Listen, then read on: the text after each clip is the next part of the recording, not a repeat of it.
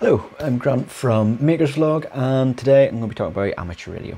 So, as some of you may know, I am an amateur radio operator, and I quite enjoy it. I quite enjoy the kit building aspect of it and all that good stuff.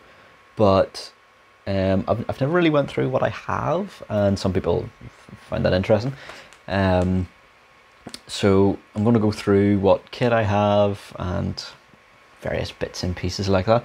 Amateur radio is famously quite an expensive hobby, generally speaking. And if you couldn't do it cheaply, I wouldn't be doing it. It can be very expensive, but I mean, if you've seen this channel, if I can avoid it, I will.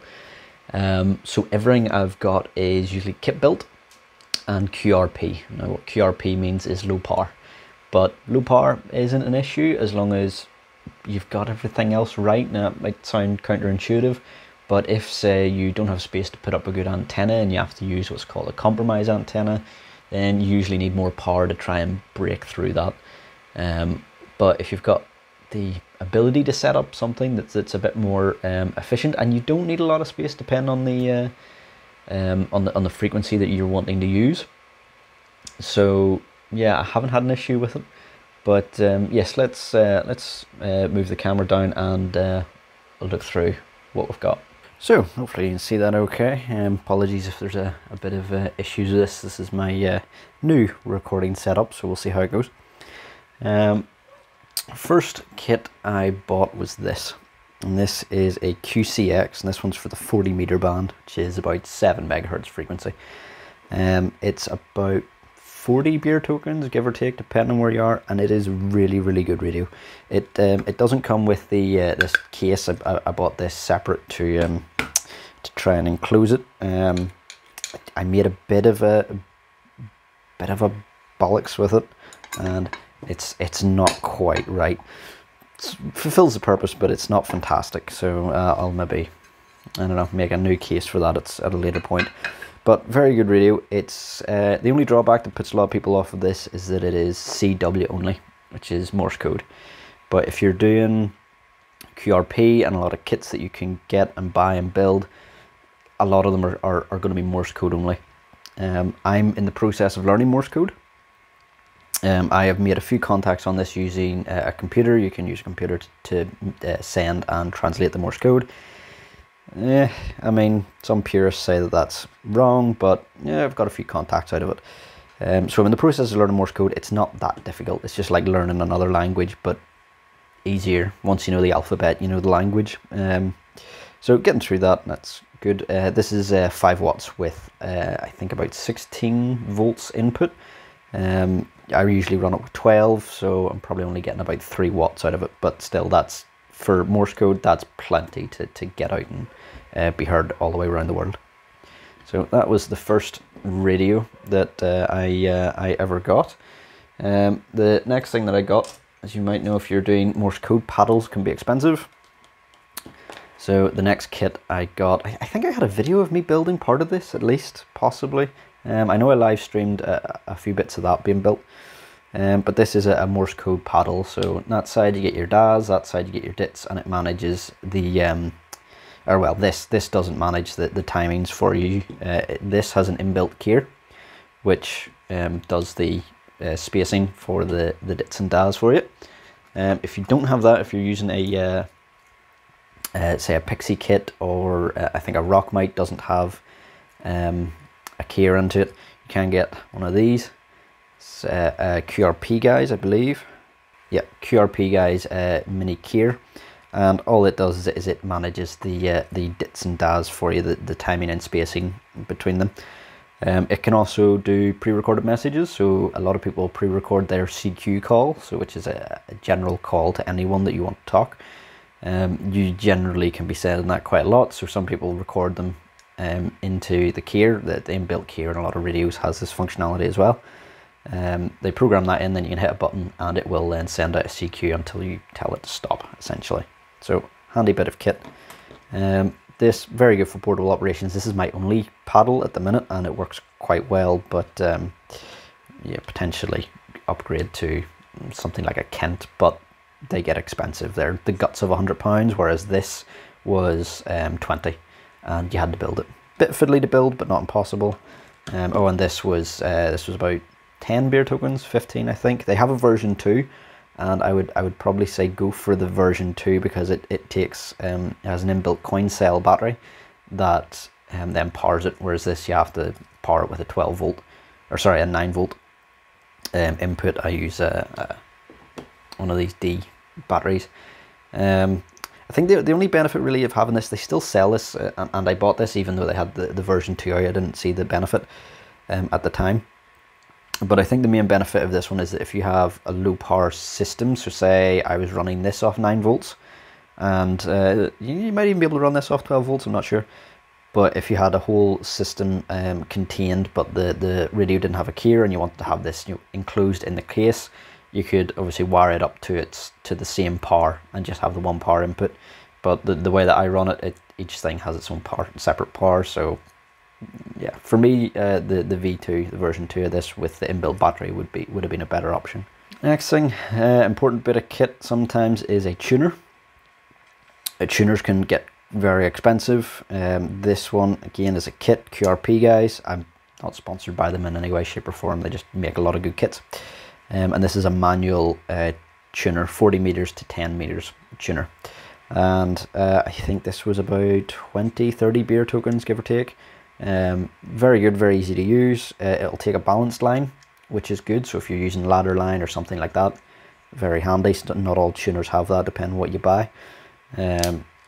Yeah, very easy to build. There's not a lot of components. The only awkward thing is the transformer, the toroid here that needs wound, but it's not difficult. If you can count, you can wind a toroid.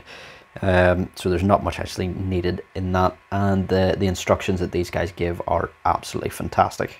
All of their stuff, so this is QRP guys as well, and that all of their stuff has like a difficulty rating built in, and it tells you how easy or hard it is, which is quite nice.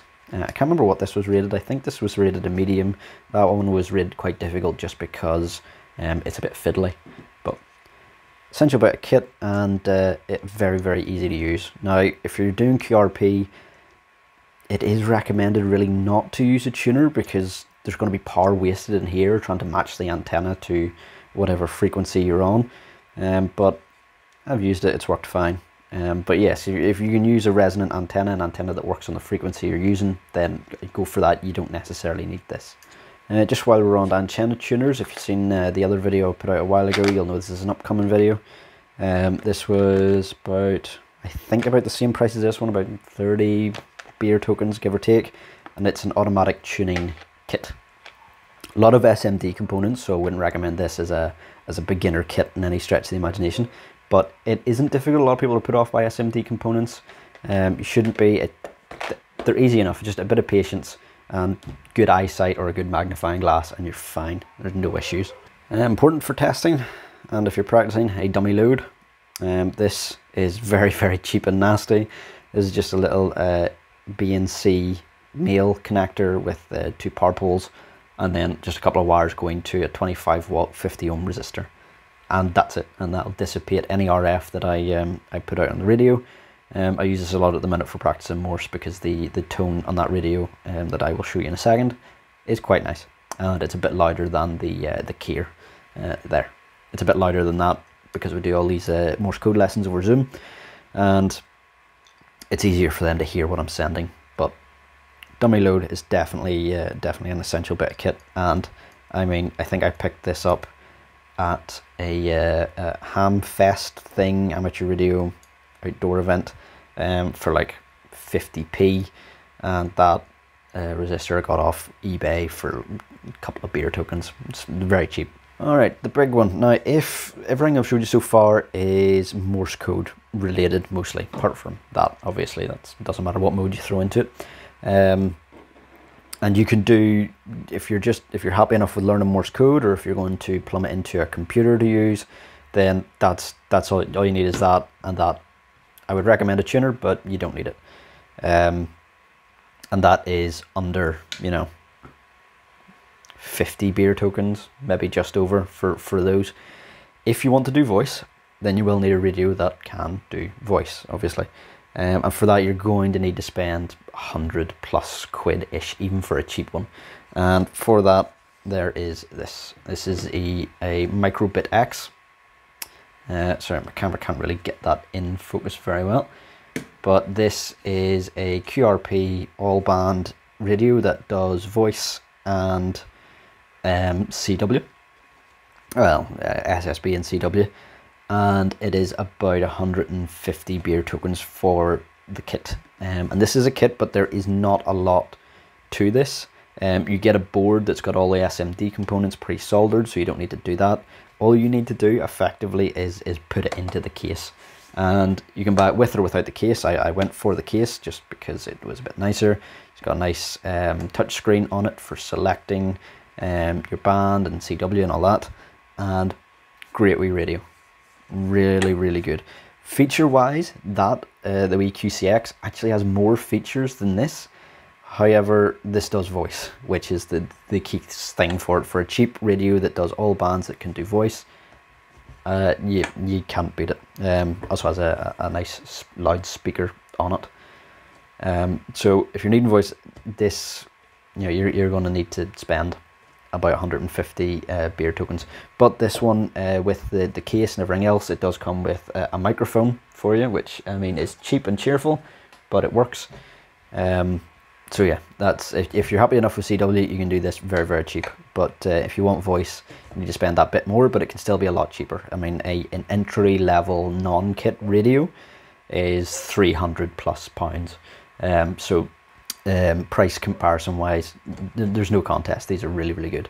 And you can get amplifiers. So if you are really keen on going above QRP and getting more power out of it, you can get amplifiers online. You can get amplifier kits that are fairly cheap. I have one here. This is a what is this? I guess this is meant to be a 70 watt or 50 watt amplifier. Now the downside with this was, I mean, under 5 beer tokens, I think, for the kit. Came from China. There was no instructions with this. This is the second one I've had, and trying to find instructions that make sense online were painful. So you can buy these pre-built though. I've seen these on eBay pre-built, ready to go, so you could use that as well. But I have yet to get one of these working.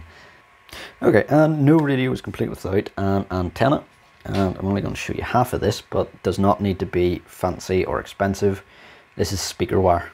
It's all it is, just speaker wire. This one is made for the 20 meter band, which is a common band, and that's it. It's a length of speaker wire. This is for the 20 meter band, so this is 5 meters in length, and there's 2 legs, and I put this into one of these, which makes it to a dipole, and do a bit of coax into the radio, and it's done. Easy as that. And so very, very good antenna. But I also have another one that I've made, which looks a little bit neater. I say a little bit neater and bring it in and look at it, and actually it does not look any neater at all. But this is, well, it's meant to be a doublet antenna. So this is one leg of it, the other leg's down there.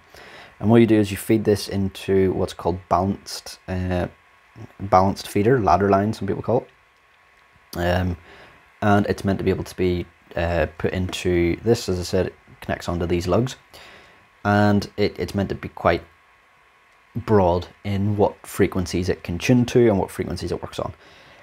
I have not got this working yet. It is obviously something I am doing wrong. I've seen a couple of things online.